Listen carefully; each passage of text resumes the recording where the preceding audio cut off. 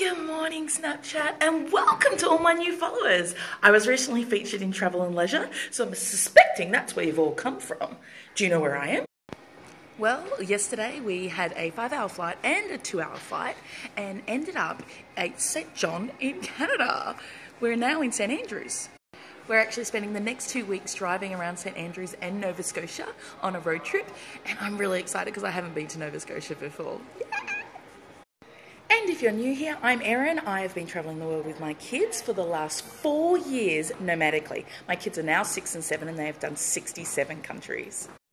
I run one of the world's best family travel blogs called travelwithbenda.com, where you can read about all our personal experiences so that your family holiday rocks.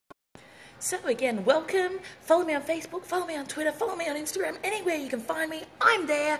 And today, we're very excited to take you around Canada.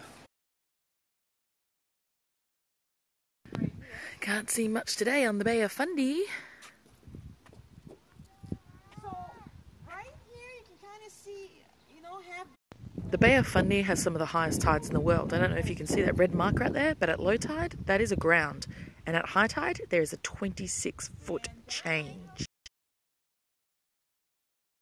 Seems Canada might be holding a little grudge still. You see where these cannons are pointing?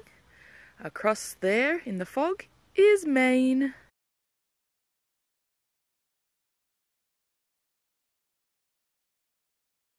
I hate sideways shots, but I really had to fit that whole hotel in. But sorry, you won't see me do them regularly. They're really annoying, I know. I shall so what down with it. Snaps near everyone, the mirror side she went. I just the first of Moose, especially with the nerf message that sneak up was done a wee shall. That was in Moncton, and we're about an hour outside of Moncton now, and they are on their way from New York to Moncton, which means they're coming through town. We're going to go see them. Yeah. There's Loki and Snorkel getting fed. We're going to have a little party for him. One time we made him a herring cake, but he swallowed it whole, so I don't think he really enjoyed it. The fog has lifted, and the tide is up. But over there, that's Maine, USA. Hey, look who I found! You guys are in the wrong place, man. New Brunswick's it.